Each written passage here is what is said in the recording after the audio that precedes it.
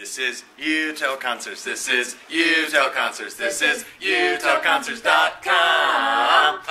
Hey, it's Crystal with UTELConcerts.com. I'm here with Scotty McCreery. We saw you playing in the After Midnight softball game. Do you have a past in baseball? Because you were pretty good. Yeah, I do. I didn't think I was that good that game, so thank you. But, I've been playing baseball my whole life and played high school ball for the Trojans back home, so I definitely grew up with the sport. As for the American Idol tour, can you give us a little insight of what ticket holders can expect from that? Yeah, expect a good show with a lot of different genres and a lot of different flavors on music. You'll go from reggae and rock and pop to country, so it's a lot of different varieties of music and a lot of fun. What is the best concert that you've ever been to as an audience member? With the best concert, yeah, you got me on this one. I'd have to say my very first concert with George Strait and Reba McEntire. It was a lot of fun, and they put on a great show, so that sticks in my mind. Is there like a major goal for you that you see in the future? When I do that, I've made it. I mean, winning American Idol is pretty damn huge, but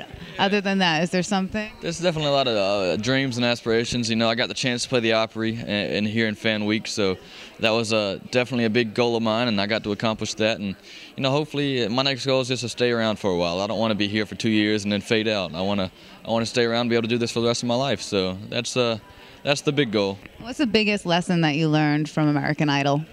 Biggest lesson: stay true to yourself, and nothing can go too wrong. Something can always go wrong, but nothing too wrong.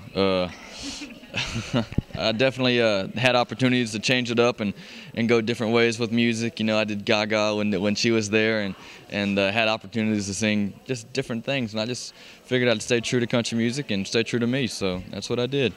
And something that I just wondered with all of the contestants is, how do you deal with criticism? Do you even read the reviews or anything? I'm not doing the internet reviews anymore. You learn really early on American Idol that not everybody out there loves you, so you stay away from that. I mean, you definitely take criticism as it comes, though, and it's a good thing.